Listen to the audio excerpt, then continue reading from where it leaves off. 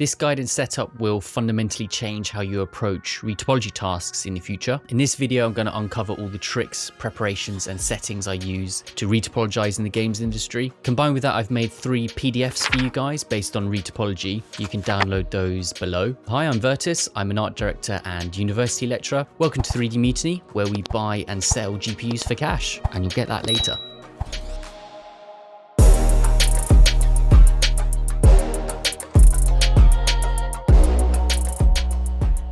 So I'm going to show you a breakdown of my full retopology scene, and I use this on all my projects, and also at the same time if I'm doing any art director stuff, I'll send this file out just so everyone can work within the parameters of this. So usually what I like to do, we've got a high poly here and a low poly which is basically complete. I like to put different materials on that, and one of the features of this high poly is you can see that it's slightly transparent. So there are a couple of settings we're going to go through to get this transparency working correctly. And the reason I like to use transparency is that whenever I'm assessing a model or someone sent me a model, if I'm working on myself, I actually want to see the underlying low poly, also at the same time check the silhouettes of the high poly. So transparency gives us that. So if you see up here, I've got my workspace set to retopology, and that's a custom one. You'll usually find default you have UV in general, things like that. So for my setup, and this basically works for me, you can customize it depending on how you like. I like to have the layers in the bottom left. So up here, top right, there's a button. You can press this and this opens the layer stack. So we're going to go through why that's useful for retopology. So I like to keep my scene outliner here, which is the list of all the objects containing my low poly and also my high poly guides. You can access this by pressing that button there. Not many people know this, but you can actually come down to the slider here and drag up another instance of the outliner. So that's really useful. Imagine if you have big sets or big groups like this. For example, I can extend the high polys. Now I can keep a list of my high polys there, but maybe I also at the same time want to see my low polys, so I can extend this and basically see 2 instances of it. So you don't have to keep on scrolling up and down the outliner. Also, you can actually right click the outliner and you can press duplicate, so you can have another instance of it. So there's lots of options there. You can also tear these little tabs off so you can have it floating. Maybe it's just off to the side or onto another screen. And then each one of these black bars you can basically adjust depending on how much real estate you want to take up with the outliner. So setting out your first workspace, by default it's going to look like this. First thing you really want to do is get rid of any unnecessary things. So if you're not using animation for retopology tasks, you can actually drag these off by clicking down here, tear it off into the front, and then just use the X to close it. I'd also do it for this one. This is also an animation toolkit. Personally, I don't like being enclosed in this sort of space, and the outliner doesn't have to be so large, especially that we know we can split it and also have different instances of it. So a very useful button is the top right here, and this is the layer stacks. Now once that's opened, you'll see a little channel box tab to the side of the window. You just want to click and drag that, and I position it in the bottom left. You'll see a little highlighter pop up, and that's where it's going to get located. And then just readjust these depending on your preferences. Maybe you don't have too many selection sets or layers, and also we don't make too much of the transformation and primitive options, so we can just make that really small and make the outliner nice and big. Once you're happy with your layout, I would basically come and test it out. So for example, if we just want to be working on the main screen, we can press Control and space. This might be your primary method of working in retopology and quad draw. Also test what happens, you know, if we want to minimize the outliner, that's obviously going to make our layers much larger, so that could be useful. And maybe we actually want to hide our layers, so we can come to this channel box layer, click that once, and it's going to reopen our outliners. So those are different options to switch in between the two. What happens when we come to quad draw? So we could open up this toolkit and then come into quad draw. That obviously makes our screen smaller. So what I take preference on for accessing quad draw is this little button up here. So instead of opening this massive window, you can just press that. Even better than that, if you are using quad tool and say you come out and press Q back to normal Maya mode, you can press Y on the keyboard, and that's always going to come back to your last tool. So if you're using quad tool, you can just switch between the two, and that's really useful. So combine that with Control and space, work on the full screen, and then we can just switch between Maya mode by pressing Q and then come back to quad tool by pressing Y. So once you've tested that layout and you're happy with it, just come to the workspace and this drop down, and then come to save current workspace. So that's going to save a file in your default directory, and you can also import workspace files. So say you're working at university or another studio, then you can just bring your workspaces with you. So while you're experimenting with that, and if it gets a little bit messy, you can always reset the current workspace and then try everything again. So there's settings. We've got something that we can model in, we can do retopology in, and then the UV settings. So you can do that for all things. So I'll show you one more tip that I find with the outliner. So if you've got 2 instances here, by default, you're going to have these top, front, side, and camera perspectives. You really want to get them out the way. So what I do is I just select them all, Control G to put them in a group, I just rename them scene cameras, and it basically just pulls them out the way so they're not near the top. And then that means you can scroll these instances quite small and you don't have to keep on scrolling up and down to bypass them. So now you've got your scene set out. It's about changing the color of the objects. So by default, when you bring in a guide and high polys and a low poly, they're all going to be one material. It's going to be very confusing, especially when selecting and navigating around this. So like I said at the start, the first one we'll do is the high poly. So select the group of the high poly or press Ctrl 1. That's going to isolate it. Hold right click over the object and then go to object mode. Now hold right click and then scroll all the way down to the bottom to assign new material. That's going to connect a new material to the assets that we selected. So we see all the high poly objects are selected,